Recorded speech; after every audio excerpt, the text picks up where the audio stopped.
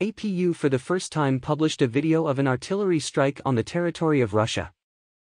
The armed forces of Ukraine for the first time published a video of an artillery strike on the territory of Russia.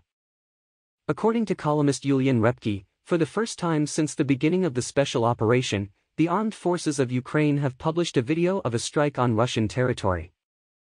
The published footage shows the village of Tsapovka in the Belgorod region, which was reportedly abandoned more than 10 years ago.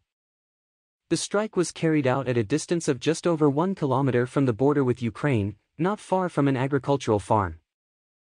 Repke claims that the offensive of the Russian army to Kharkov was allegedly planned from this territory. This is the first documented case of its kind, and Repke believes it is a signal to Ukraine's Western allies. He notes that preemptive strikes on Russian territory demonstrate that Ukraine is defending itself more and more confidently and will no longer allow the West to dictate how it should defend itself.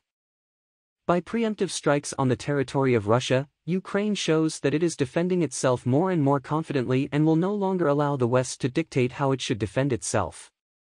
It is worth noting that the Russian regions bordering Ukraine are periodically subjected to shelling by the armed forces of Ukraine. Shelling, as a rule, falls on civilian targets, far from Russia's military infrastructure.